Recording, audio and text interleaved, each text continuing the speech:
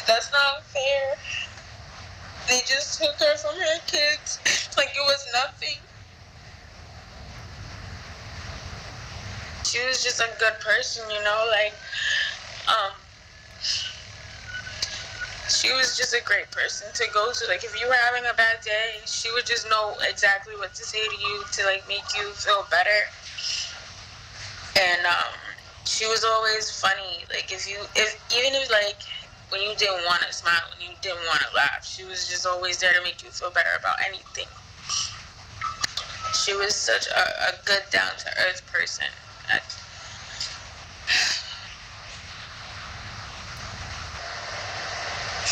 It's just weird because it's like I'm never going to be able to call her again. I'm never going to be able to hear her voice again.